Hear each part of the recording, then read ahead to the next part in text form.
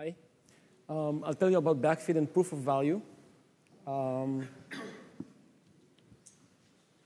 let's just start. We have 15 minutes and very simple plan. So I'll tell you about decentralized decision-making or decentralized governance, more specifically about the Backfeed protocol for that purpose, and finally, some example, real example.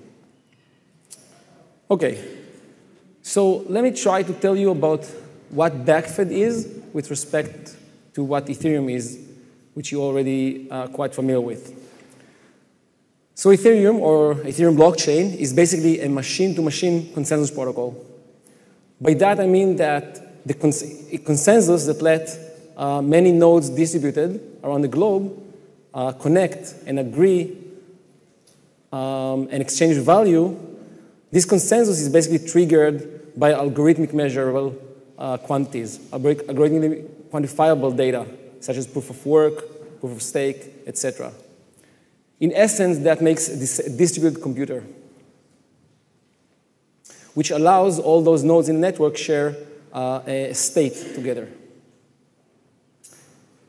With respect to that, Backfeed protocol is basically a human-to-human consensus protocol. So it's a consensus protocol. It's in a way from the same family, but now this consensus is based and triggered by information that is only quantifiable or measurable by human beings. That makes a decentralized governance or decentralized decision-making, and we'll look into it in more details. And that basically makes a shared decision. In somewhat different words, whereas Ethereum, in order to emphasize the difference between these two kind of protocols that comes together, they really address different questions. So the Ethereum blockchain addressed the question of let's have many nodes distributed around the globe, and let's ask how can they agree about the state. Like I do an action, I transfer some ethers to my friend, how everyone else will know about that. The Backfeed protocol is addressing a completely different question. You can imagine 1 million people are gathered in the same room. They all see the same data, the same information. When I say something, everybody hear me. So there is no question about what the state is. We all see the state. But still, these millions of people can ask a question, how do we share or distribute value or allocate resources, share resources together in a decentralized way, without any hierarchy, or at least rigid hierarchy, or centralized authority. The most powerful thing happens when you put them together. When you put them together, you just get what we call decentralized collaborative organization. This is the true decentralized network that we have in mind. So it's distributed in terms of geographically distributed, but it also has completely distributed governance. What this kind of machinery includes. It includes decentralized reputation system, a distributed value distribution, collaborative human curation, like decide what is better, what is worst, and collaborative decision-making. Now let me emphasize one thing. Reputation systems have been in the space, or in a broader space for decades.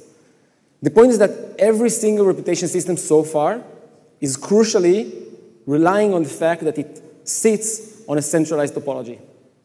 Any reputation system, ranking system that you will take as for today and put it on a decentralized network will miserably fail due to Sybil attacks.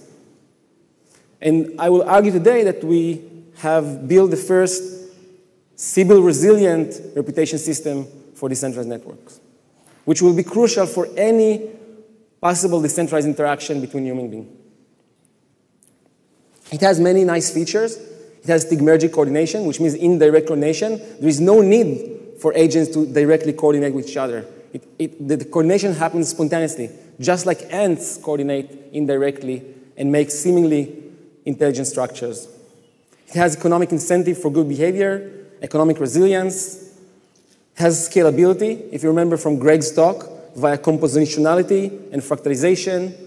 It has a driving force into microalignment, which means every subset of the network is being driven into alignment and homogeneity whereas there is macro diversity, and we get diversity at the network level, or network of networks.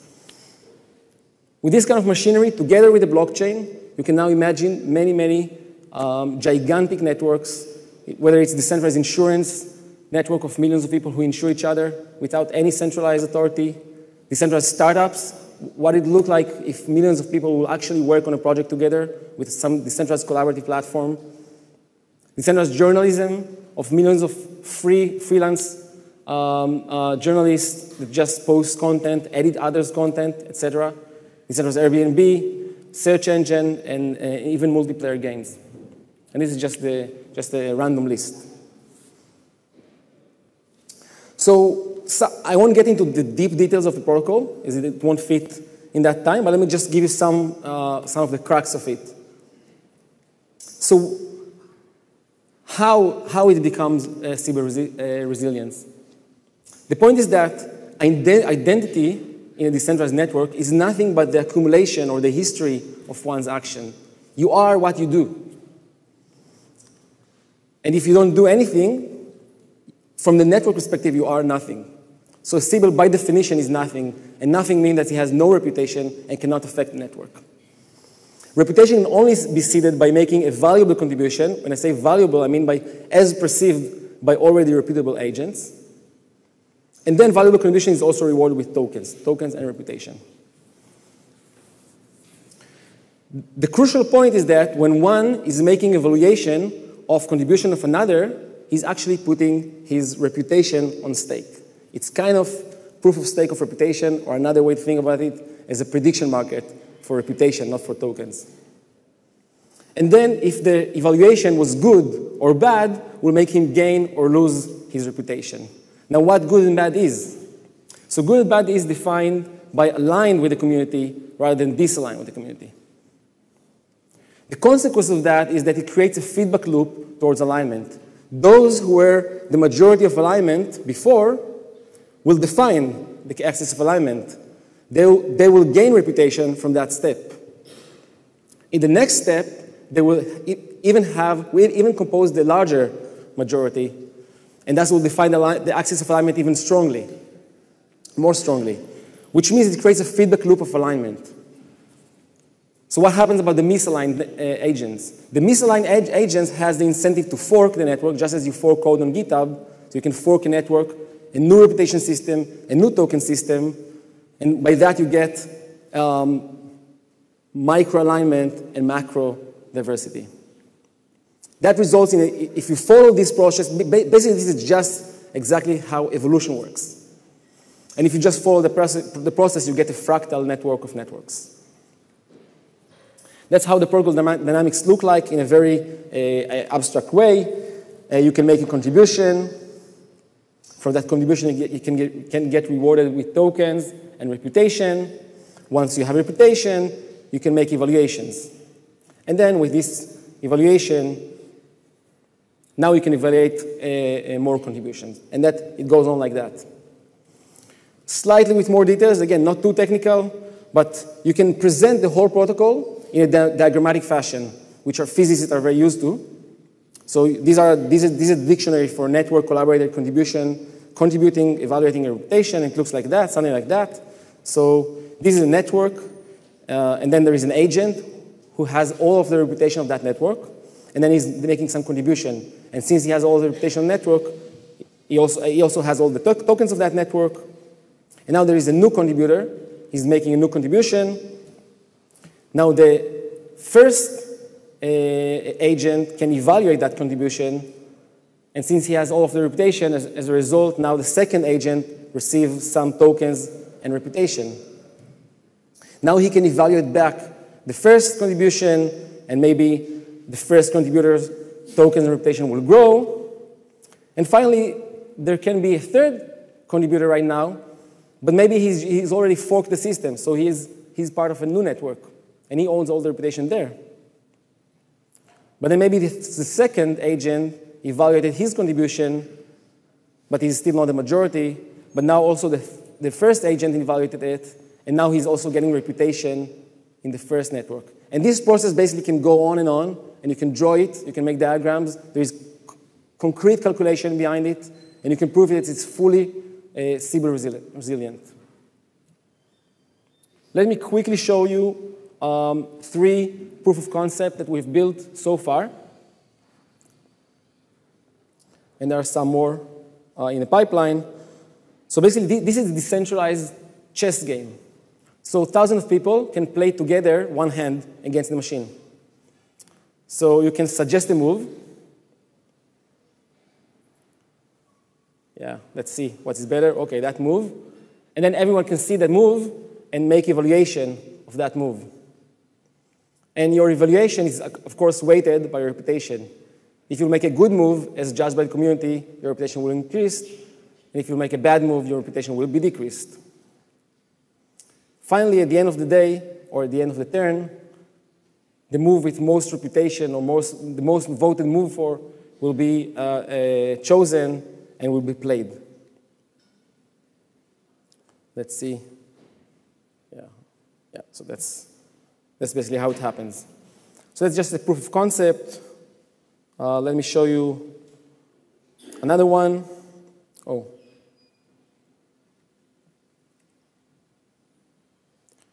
So that's more specific, like a decentralized application. You can also check it out in chessmate.io. Another application we've made more towards a decentralized collaborative organization is designing a Chrome extension for Slack so that teams on Slack can collaborate in a decentralized way. So they can submit contribution, they can evaluate each other's contribution, they can gain reputation, tokens, see statistics, and so on. So I'll just skip the rest of that. The last application I want to show you is the most important one. This is a project together with Ethereum. And the idea here is basically that we want to make a proof of concept, a more deeper proof of concept of these protocols. And for that, we're looking for a wide participation of the community. It's called Curate. And the idea in Curate is really to curate the content on the web. So it's basically a decentralized library. You can add links. You can add links to the library. You can search tags by tags, for example. So let's search with Devcon. Let's see what we get. We get some result about Augur, MakerDAO, etc. You can vote on the tagging, whether the tagging are relevant or not. You can vote about the quality of the links. And for each time you're making a vote, each time you're making a tag, you're basically putting your reputation on stake. If the rest of the community agrees with you, your reputation will be increased. If the rest of the community disagree with you, your reputation will decrease. And gradually, we're getting a humanly curated database for the web, specifically here for the centralized space, but more generally, anything. You can just basically you can just make a better search engine by that. Oh, I see the guy that has made this. This demo gave 2 stars for Colony, which means he's going to lose a lot of reputation because Colony are really awesome. So that's how you add links, etc. So let me end by that, and just saying, keep calm, nothing is under control. And basically, that's I would say, gateway for real governance of the centralized network. Thank you. Thank you.